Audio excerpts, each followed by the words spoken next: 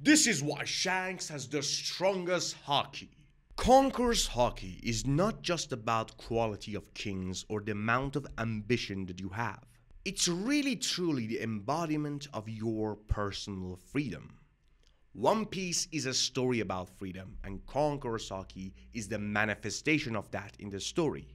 And so far, Shanks is the only man not bound by any shackles. This boy looked at the Pirate King title and refused to go after it when he was merely like 14 or 15.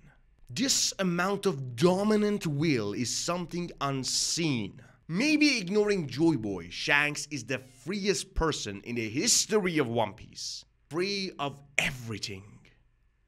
And that's why he has the strongest Conqueror's haki.